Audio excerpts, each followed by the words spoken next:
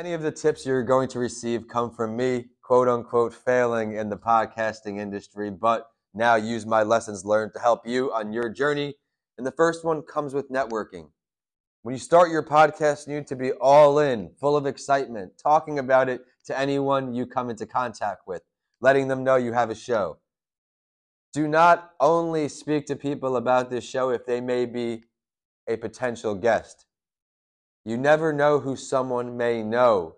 If you're talking to someone who, in my case, a show for entrepreneurs, and I'm talking to one of my friends who is a teacher, I'm still going to be equally as excited to share my show with them because you never know who's in their network. They may be friends with tons of entrepreneurs who would love to be a guest on my show. For you, the same could happen in any conversation. If you've been following my journey, you know it only takes one. That's my quote. It could take one guest to put your podcast on the map, one conversation, one experience in life to change it all. Through podcasting, all of that is possible because you never know who can end up on the other end of your microphone. An opening challenge for you is to now go out there and challenge yourself to talk to 10 people today about your podcast.